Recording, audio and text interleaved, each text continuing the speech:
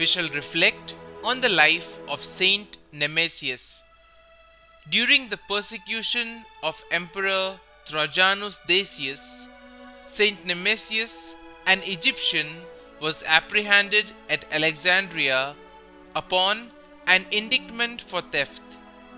The servant of Christ easily cleared himself of that charge, but was immediately accused of being a Christian, a charge he did not deny. On the contrary, he confessed his faith in Christ over and over again, despite the threats of the emperor. He was then scourged and tormented more harshly than the thieves and other malefactors, before being sentenced to death by burning in their very company, thus sharing more perfectly in the death of the divine Redeemer. Now, the 4 soldiers standing near the prefect's tribunal, being Christians, boldly encouraged the confessor hanging on the rack. As a result, they were all taken before the judge, who condemned them to be beheaded.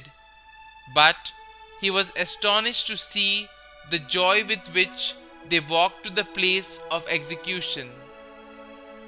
Heron, Arsenius, Isidore, and Dioscorus, all Egyptians, were condemned at Alexandria in the same persecution.